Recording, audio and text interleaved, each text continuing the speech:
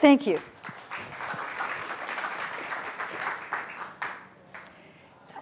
We love to talk about the future. We love to think about the future.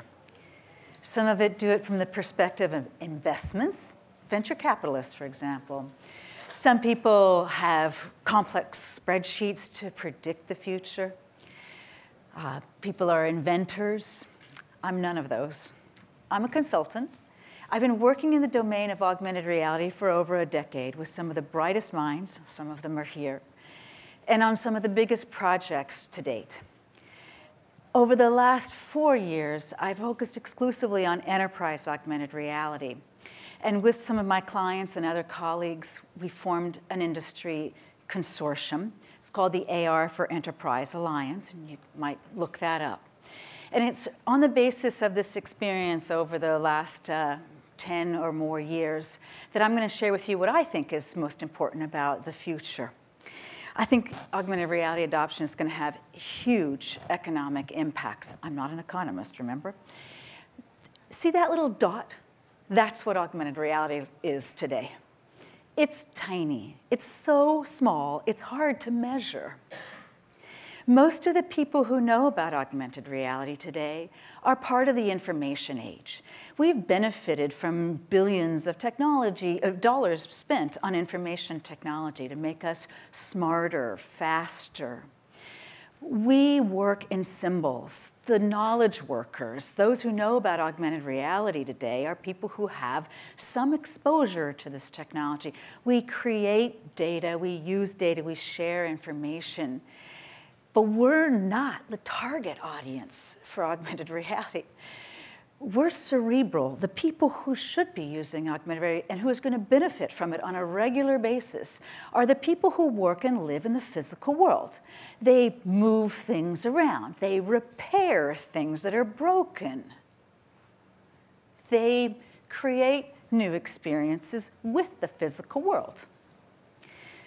And as a result, because they are connected very tightly to the physical world, they have a lot in common, or they have benefited a great deal from another revolution that happened 300 years ago, the Industrial Revolution. So over the next few minutes, I'm going to draw some parallels between the Industrial Revolution and the Information Age, some contrasts as well.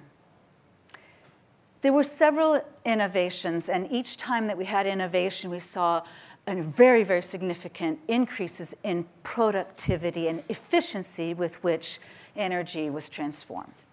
The first practical steam engine, early 1700s, it had one use.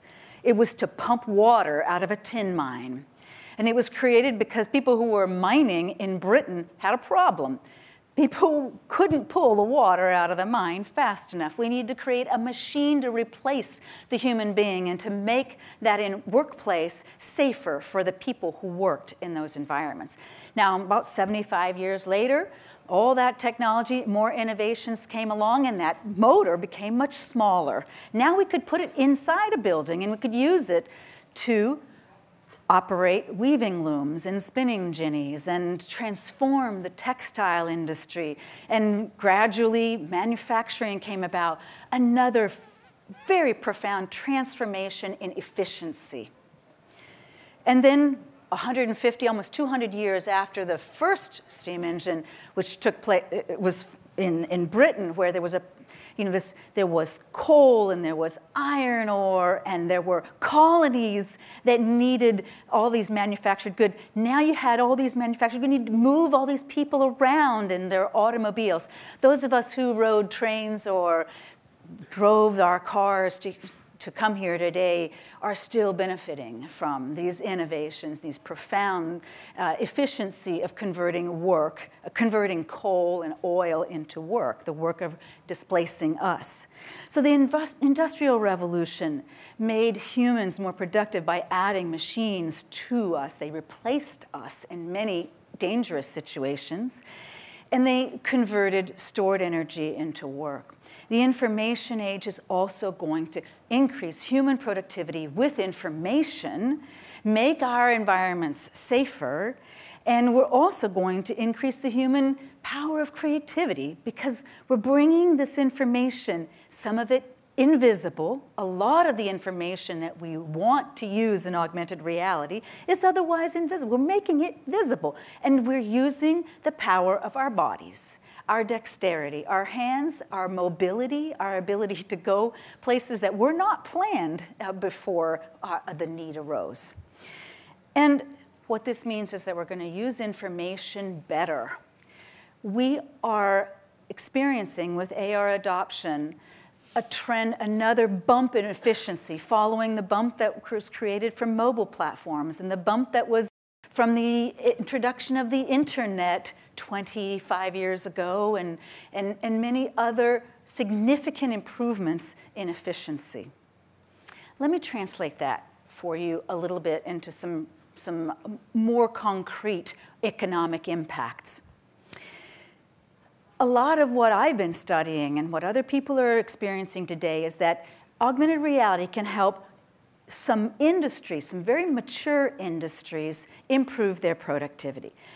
Companies today are putting augmented reality in place. They're introducing it to visualize information that's otherwise invisible to the user or not available for some other reason. So their goal is to bring that information where and when needed, so that the person who needs that information doesn't have to go running around looking for the answer in a manual or maybe having to create that information themselves from scratch. There are subject matter experts who are remote from the person and the technician in the field. They need help in using cameras and augmented reality to combine knowledge and the physical worlds. The person who's working on a particular task can perform that with fewer errors.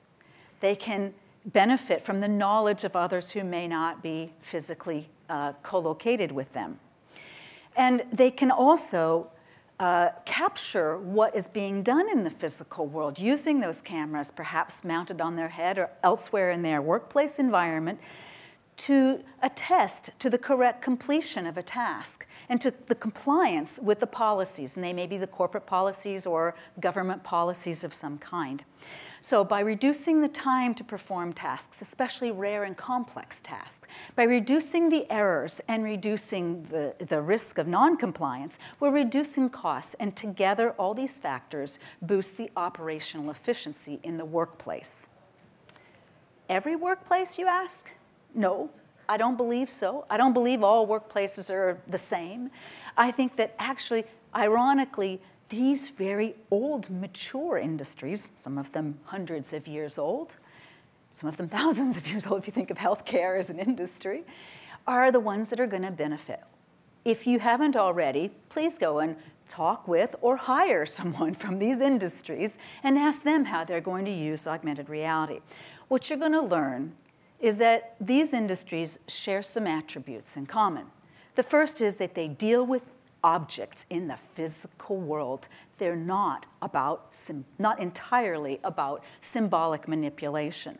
These objects in the physical world have a lot of infrastructure around them. You have manufacturing plants and miles of pipes and wires and heating and cooling systems, fleets of trucks, ships, airplanes, just to move these physical objects around. And a lot of people are involved in that process as well. So these companies, these industries have large workforces. That means very small incremental improvements in efficiency of every unit of worker translates to the bottom line.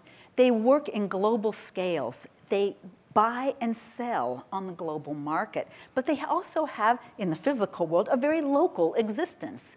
They have challenges such as language barriers and logistics in moving their products around the world.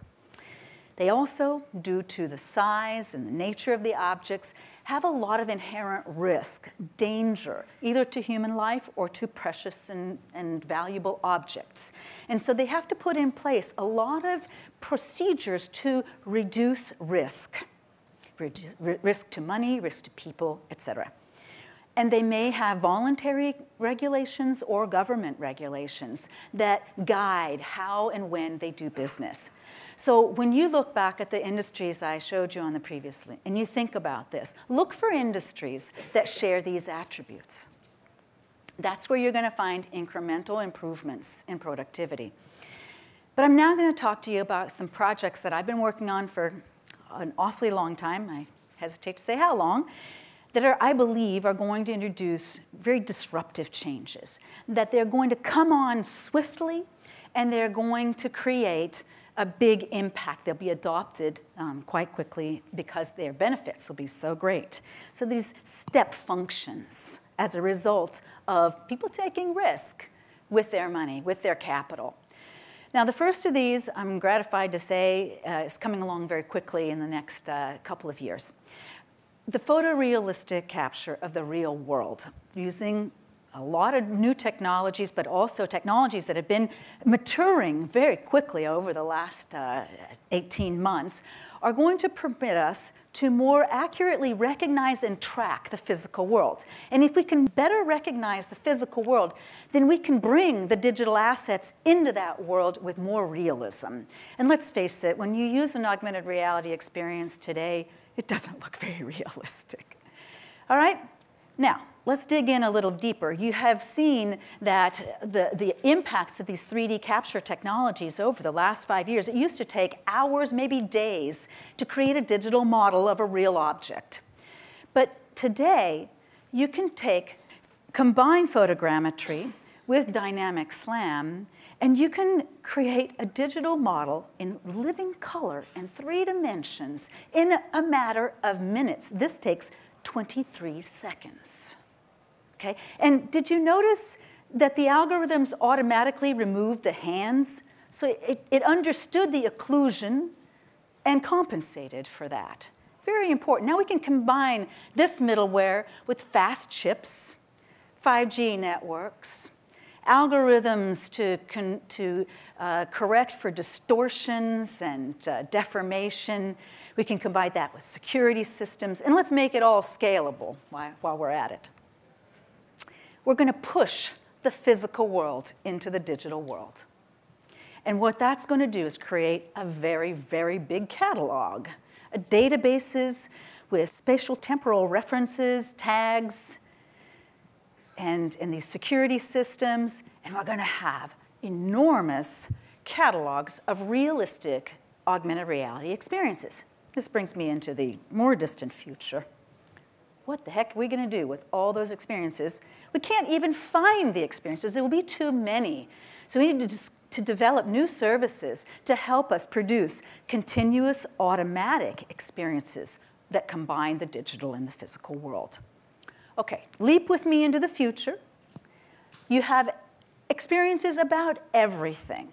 Every person, place, and thing has data about it. That's public data, private data, group data, commercial data, government data. Everything has information from the time of conception or design until it's deceased. So we can't find what we need. Today, we can already start to overcome that problem by using text and visual search. We can use the user's context to help find those unique pieces of information we could benefit from using. But I believe we need to combine this with discovery services. What do I mean by discovery services? It's a new module, a new piece of technology that is going to fit between the publishing environment of augmented reality experiences and the delivery, the presentation. Between those, there are some missing blocks. And I'm not going to try to convince you that this is exactly the architecture we're going to have in an augmented reality systems in 5 years, but I believe there will be need and great benefits in having a way to identify what I need, where, in which catalog, and it's going to have to be distributed because I only want to know about things that are local. I don't need to know about things that are on the other side of the planet. So there's a local component to all of this as well. The local world, symbolized in this globe, picks up the stimuli with our sensors, matches the catalog entries, and then brings that asset back up to the user.